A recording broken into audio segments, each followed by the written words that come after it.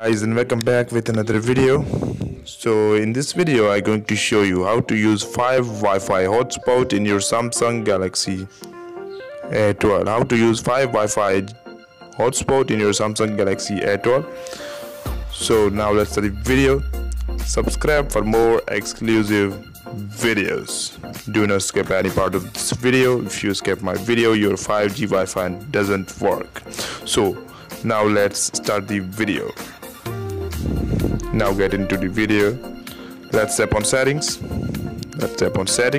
Now guys, how to use 5 Wi-Fi GHz. 5 Wi-Fi GHz is very easy to use. Follow my video and get your brand new feature in your Samsung Galaxy A12. So let's tap on connection.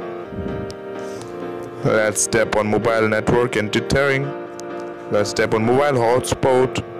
As you can see here, the provided band is 5 GHz. Tap on config. Tap on, as you can see here, the tap on band. And now guys, provided band is 5G hotspot.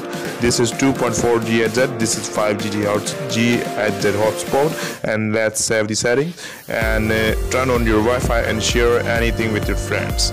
Now these settings to improve your Wi-Fi. Let's tap on developer option. If your developer option does not have a developer option, let's turn on the developer option and set up your Wi-Fi. So these are new feature of the Samsung Galaxy A12.